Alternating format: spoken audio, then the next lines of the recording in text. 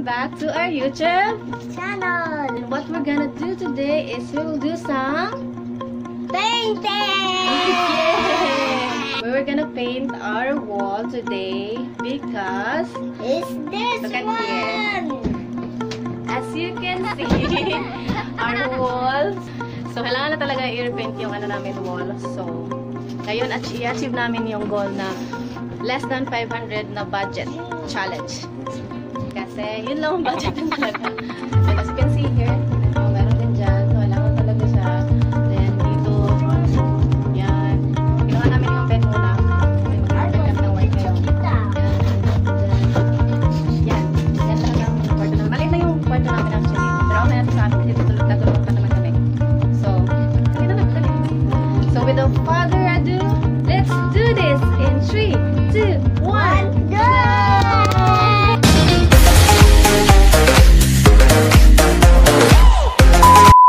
So, ayun guys, ito pala yung mga materials na ginamit namin. Siyempre, kailangan natin ng white paint. Old stock yung ginamit namin guys. Kita nyo naman, unsealed siya. So, hindi natin nga isasali sa budget natin. Tapos, bumili rin ako ng Amazing Green na A+ ang brand. Kailangan din natin ng roller paint at saka small brush paint para sa pagpinta. At masking tape para sa geometric design. Spray paint, brush paint para pang lettering. At 3 lotus paint na kulay green, black, and brown. And lastly, iba't ibang kulay ng mga art paper para sa gagawin nating paper flower. So, sumatotal 480 ang lahat ng nagastos natin. So, achieve natin ang less than 500 budget.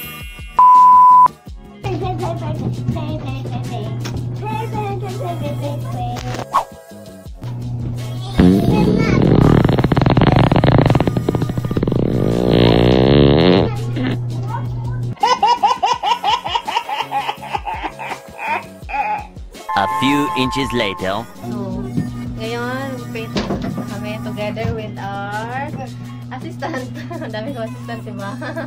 Dali na, assistant ako. Assistant sa mukhan. Assistant sa mukhan. Yan, paint na sila. Yan, gusto na kasi nila. Gusto na itong tumulong. Kaya, My eyes is painted. tulungan natin. So, ayun nga guys, kinulayan namin ng white muna yung wall para matanggal yung mga drawing ng anak ko. Mas maganda pala pag gamit mo ay roller paint guys kasi mas madali kang matatakot pag roller paint ang gamit mo. Kaya naglagay pala kami ng ano dito, karton para hindi madumihan yung floor. Tsaka yung gamit namin dito na lalagayan ng paint is dustpan. Dustpan lang kasi nga low budget to. Kaya dustpan lang. Okay na yan. Dapat mag-improvise talaga ng mga gamit-gamit. Anong meron nyo gamitin. So, ayan nga guys. Nakikita nyo na nagbe-paint na ako sa kabilang wall namin. Which is ang daming drawing dito ng anak ko. Mas madami dito sa side na to. Kaya, sige lang ng sige tayo dito sa side. Push lang natin yan. Sige, go lang.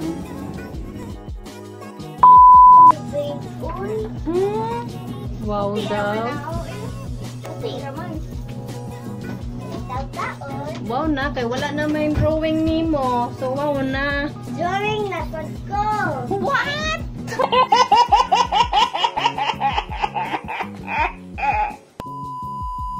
One eternity later. A few inches later. Day 2.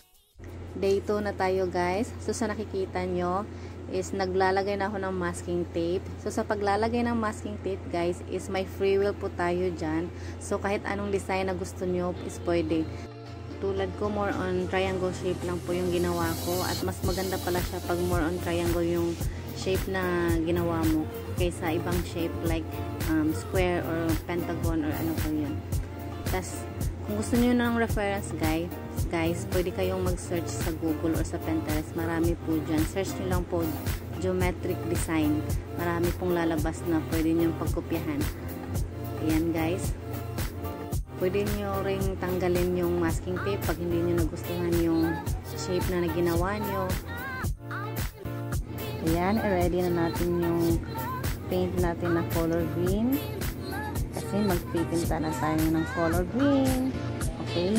Wait lang muna kasi nga namugong pa dyan siya dyan. So wait lang taniya mahuman dyan no, kaya para din lang po siya sa haggard tanawon nga why mamintal.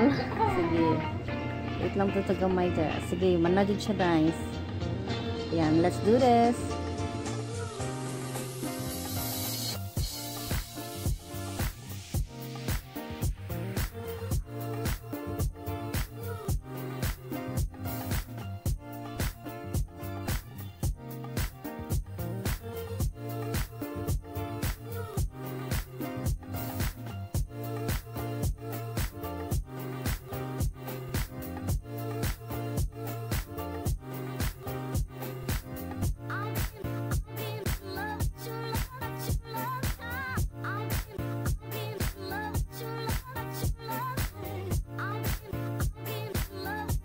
Two hours later. So ito na guys, tatanggalin na natin ang masking tape. Yay!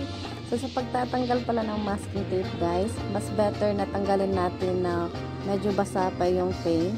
Kasi pagtatanggalin natin na dry talaga is magbe-break yung paint. So pangit tingnan. So tanggalin nyo na pag basa, medyo basa pa siya. So sa part na to, ito pala yung pinaka-satisfying sa lahat para sa akin. Kasi nga, ang sarap sa feeling na nagtatanggal ng masking tape. At saka, marireveal natin pala kung ano yung resulta ng ating ginawa. So, stay tuned guys. Titingnan natin kung pangit or maganda ba. Yan na! Tadang tadang! Yan, ang saya ko diba? Anyway guys, gagawa pala ako ng another video nito na geometric wall design, kung paano ko siya ginawa, yung whole video talaga. Ang link ilalagay ko na lang sa description sa baba. So kung gusto nyong gumawa rin nito guys, manood lang kayo ng video ko na ginawa ko sa geometric design, kung paano ko siya ginawa. Sobrang dali lang guys, promise, kayang-kaya nyo rin gawin ito.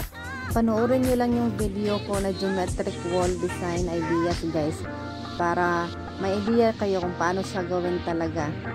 Sige guys, stay tuned tayo. Malapit na. So wala nang patumpik-tumpik pa. I-reveal na natin guys in 3, 2, 1. Tada!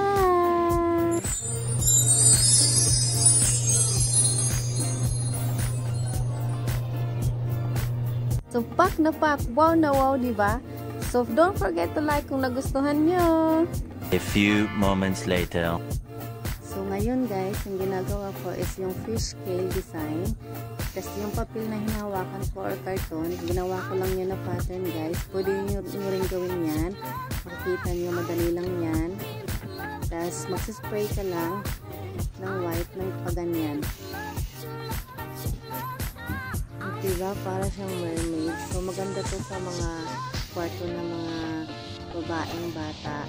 Kasi para siyang mermaid na design. So enjoy lang tayo sa panonood guys ha.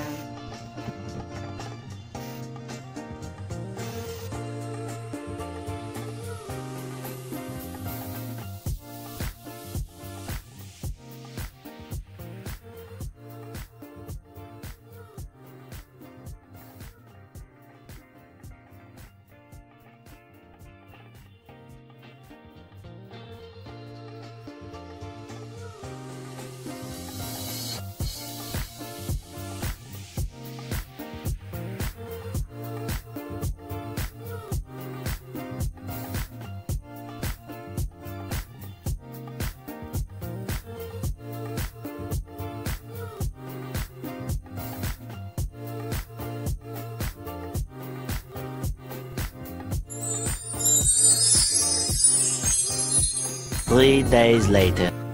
So we're in 3 days later. So ngayon guys, nakikita nyo na nagpipinta na ako. Ginagawa ko na yung lettering na Bible verse. So guys, hindi ko na pinakita yung full video talaga nito. Kasi gagawa din ako ng sariling video nito. Yung full video talaga kung paano ko siya ginawa. Step by step. So panoorin nyo guys. Ang link ilalagay ko sa description below. disclaimer lang tayo muna guys. Hindi po talaga ako professional na artist, pero mahilig na talaga ako sa art nung bata pa lang ako. Crafts and arts talaga yung hilig ko. Kaya ito, shinare ko itong video na to o yung idea na to para kung sa mga may gusto dyan na matuto or gustong gumawa nito, sana makatulong ako sa inyo. So for now, mag-enjoy muna tayo sa panonood.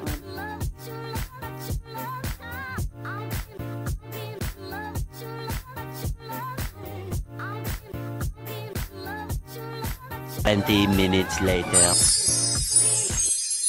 So ayan guys, ngayon tapos ko na siyang ginawa yung lettering dito. Tapos dito din, okay na yung wall accent natin. Saka dyan, lagay ko ng salamin, saka yung balisas. Ito, okay lang, dyan. Window namin, yan. So ngayon is, tingnan yung dito ba? Yan, ano ba? Medyo madumi siya. So ang gagawin natin is maglilinis muna ako na mga gamit dito. Saka dito, lilinisin ko ito. Dyan, ito, lilinisin pa. Para set up na tayo sa lahat ng gagawin natin. So, join me!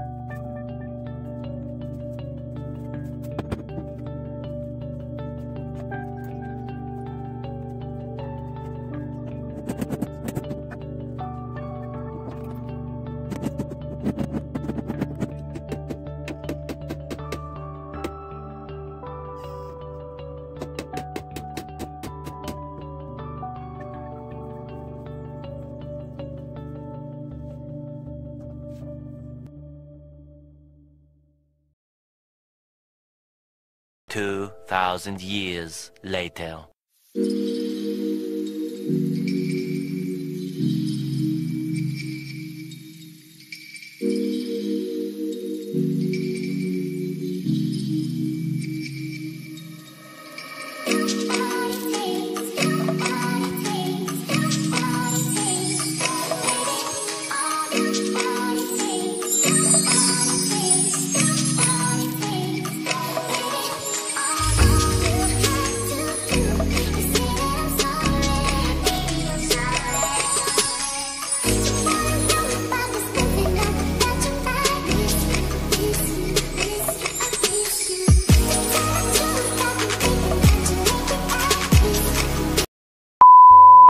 So, ayun guys, kung umabot kayo sa video ito, maraming salamat po sa panonood. Please like, share, subscribe, and click the notification button para ma-update kayo kung meron kaming bagong upload. So, please keep safe and let God be the center of everything. To God be all the glory. Bye-bye!